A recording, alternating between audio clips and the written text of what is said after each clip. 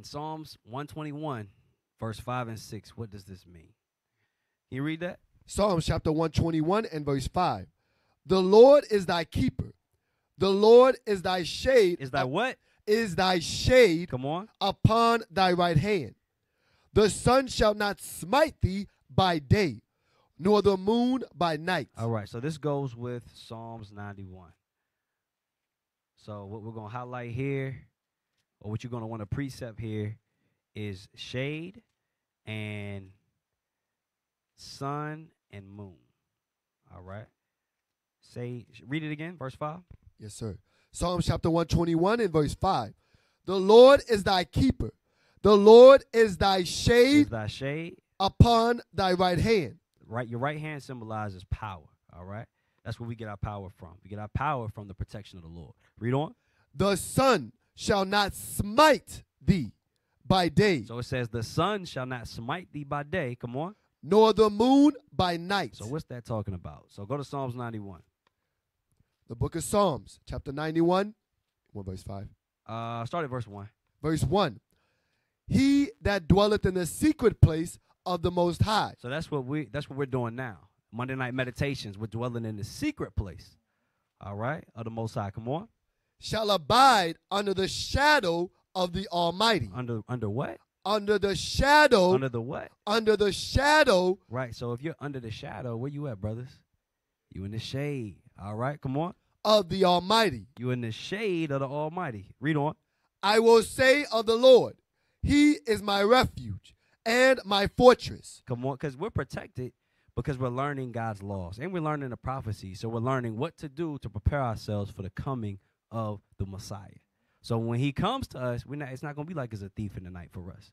We're going to have prepared ourselves, all right, because we're dwelling in the shadow. We're protected, all right. Imagine it's a very hot day outside, all right, and it's high noon. You're going to be looking for what?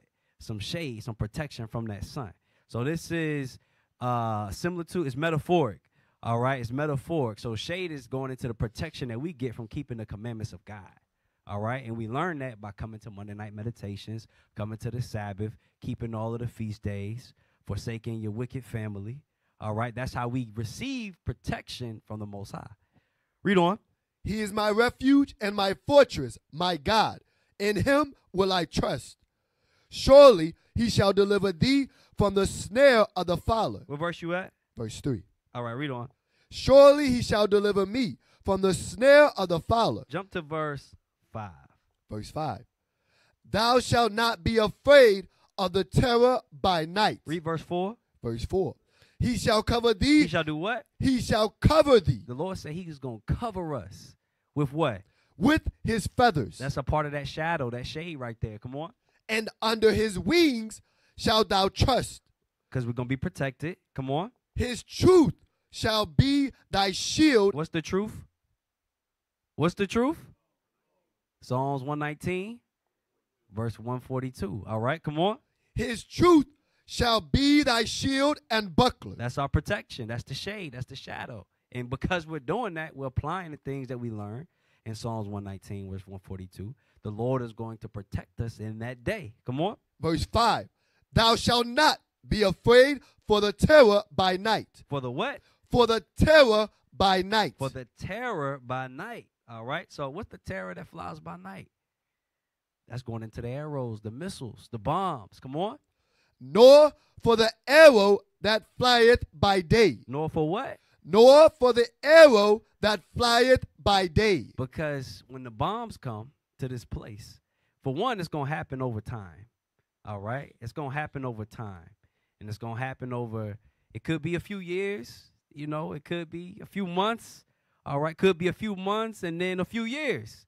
But it's going to happen over time, and some of these bombs going to come during the day, and some of them going to come during nighttime.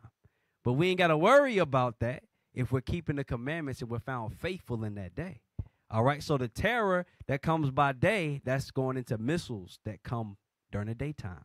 The terror that comes by night, that's going into missiles that come during the nighttime. Read on. Verse 6. Nor for the pestilence that walketh in darkness, nor for the destruction that wasteth at noonday. That does what? That wasteth at noonday. So we know at noonday, that's when the big bombs is coming. But it's going to be little bombs that come between now and noonday. All right? So gird yourselves. Gird yourselves up. Psalms 120, what was that? Okay, yes, sir. Read down. Verse 7. 1,000 shall fall at thy side. Oh, yeah. 1,000 shall fall at thy side. Come on. And 10,000. And how many? And 10,000 at thy right hand. At what hand? At thy right hand. Then we read that in Psalms 121. Yes, sir. Was it 121? 121. Yeah, 121. We read that, right? Thy right hand. Come on. But it shall not come nigh thee. It shall not come nigh thee, meaning it's not going to touch you. You're not going to be harmed. You're going to feel the heat. It's going to be so close to you. You're going to feel it. It's going to be hot. It says somewhere else that it's going to be hot. The book of Malachi, chapter 4, with verse 1. Verse 1. Verse 1. For behold, the day cometh that shall burn as an oven. It shall do what? Shall burn as an oven. Shall do what? Shall burn as an oven. A day is coming, y'all, that's going to feel like when you open the oven up. That's how it's going to feel. Imagine going outside and feel like you open the oven up. That's the day that's coming. Come on. And all the proud, yea, all that do wickedly, shall be stubble. And the day that cometh shall burn them up, saith the Lord of hosts. Go to Isaiah 43 and 2. Isaiah 43 and verse 2. Come on. When thou passest through the waters, I will be with thee. Read. And through the rivers, they shall not overflow thee. Read on. When thou walkest through the fire. When thou what? When thou walkest through the fire. When thou what? When thou walkest through the fire. Thou shalt what? Thou shalt not be burned. You see that? So a day is coming when we're going to walk through the fire. We're going to feel the heat, but we're not going to be burned, all right? Because we're going to be protected by the Most High, by the Almighty. We're going to be protected.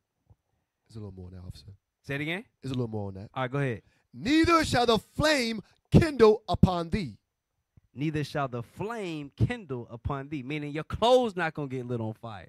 You're going to feel the heat. It's going to feel like you should just go up in flames, but your clothes not even going to get burnt.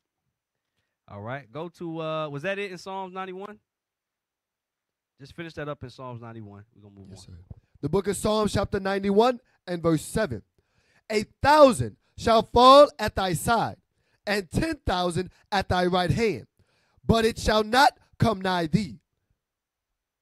Verse 8. Yep. Only with thine eyes shalt thou behold and see the reward of the wicked. All right, so the wicked is not going to be protected. They're not going to be within the shadow of the Almighty. They're not going to be there. So Psalms 121 is an abbreviation of what was already said in Psalms 91. What is a nation?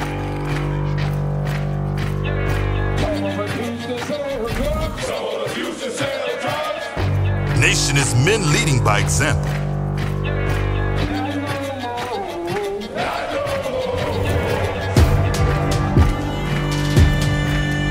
Nation is family.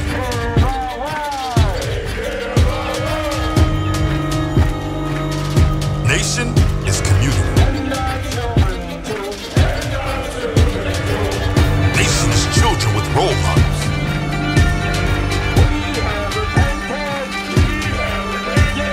Nation is unity.